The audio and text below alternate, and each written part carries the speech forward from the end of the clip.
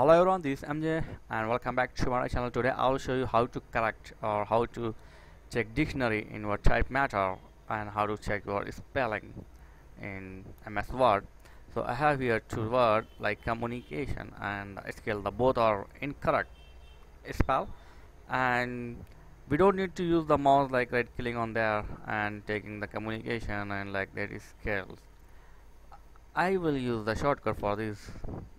Just move your cursor on the word and just press menu key, and the suggestion of your dictionary will appear, and you have to select just which is your correct word. I will take this scaled, and again I will click the menu key and I will take this like that. Finish. So it's so simple. Just go on your word and press menu key, and then if you found your word in first, just click enter like that, and you can move your answer to by using down and up arrow key. That's it.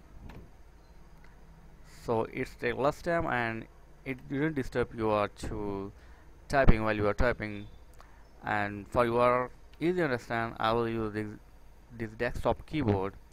Okay, just move the keys, and this button you have to press. This called menu button. If you click that, the session of dictionary of word will show automatically. You have to press enter.